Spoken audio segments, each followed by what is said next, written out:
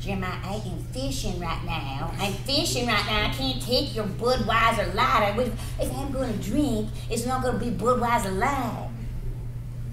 I'm fishing for trout on the Mississippi. Sure know what I've been doing since we've been doing this ever since we've been 6. Here we are. Just a couple of 9-year-olds. 3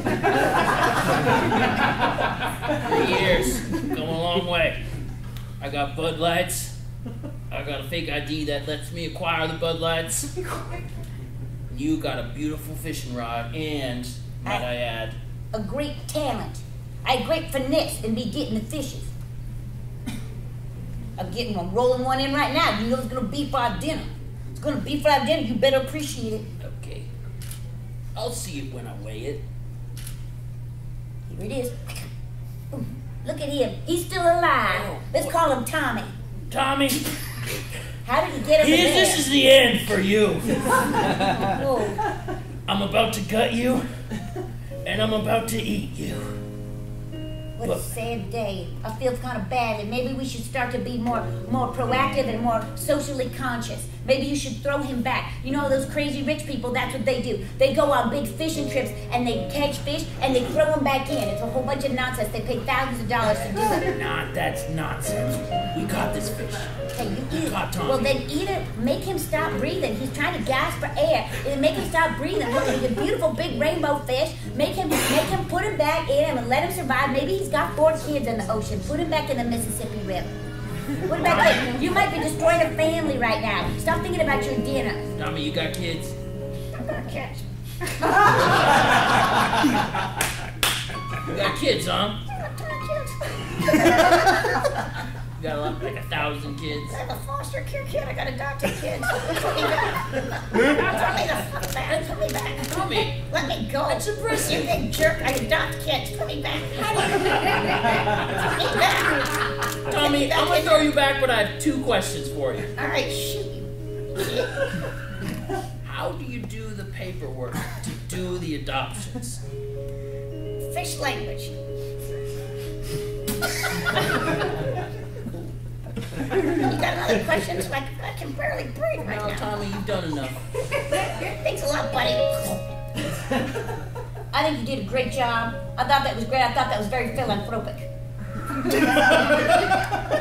You know, I learn a lot when I come out here with you. I know, we learn a lot of lessons. It's not just about fishing. People think you're just sitting out here doing nothing. No, you are learning about life. You are becoming a better person. You are ameliorating yourself. You are improving the life condition. You are making the world free of poverty. We are solving solutions. We are figuring out how not to get Trump hired again. We are figuring out how to make the world a better place. Threw a lot at me there. I know there's a lot of people tonight who've been having a hard time processing. I hear it's going around. It's going around, but you know what? That's why I like you. You got a lot going on in that brain, and I got one thing going on in my brain. Sex painting? Sex painting. You know, there was a time when all my Saturdays were sex painting. I wasn't fishing one lick or one bite. Did you know I used to be a sex paintee? No way. Yes, I did.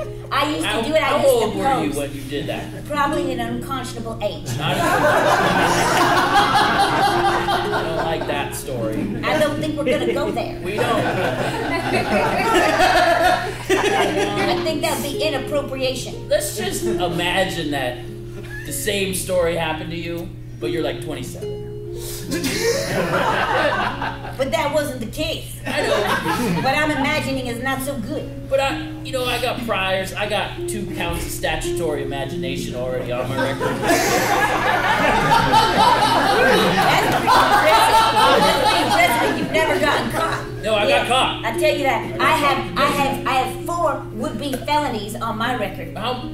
Really? Yeah. You never told me. Yeah, and an almost misdemeanor. Almost. An almost misdemeanor? Yeah, it was when I tried to steal gum from Walgreens. Did you almost steal it, or was almost a lot of gum? I almost stole it. And then something inside, that deep voice inside, that inner conscientiation inside, that sense of what is the right thing to do, the sense of like, hey, you're doing something wrong. Hey, don't do it, don't do it, don't do it. And then I didn't do it. And so it was an almost misdemeanor. Got it. You know what that voice sounds like for me? What? Your sex painted voice. Go for it, bro. Go for it. You would have made me a misdemeanor then. I did in my head.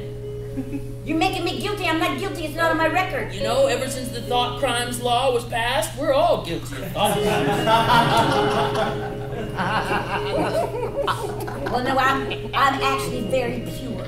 I don't have any criminality in my mind. I know. That's why I love you. You are pure of heart and spirit and mind. Oh, thank you for saying that. Yeah. Someday you'll make a proposal to me. Yeah, but I might.